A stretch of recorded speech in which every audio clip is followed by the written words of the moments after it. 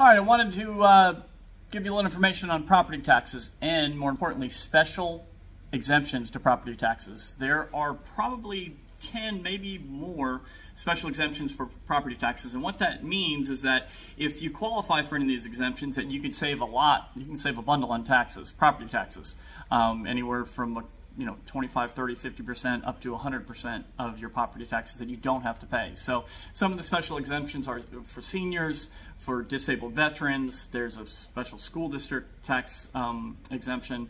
What are some of these other ones? I'm reading them right here. There's a disabled veteran, surviving spouse of a service member, surviving spouse of a firefighter, people who work for the city of Savannah. There's some sort of a floating homestead exemption.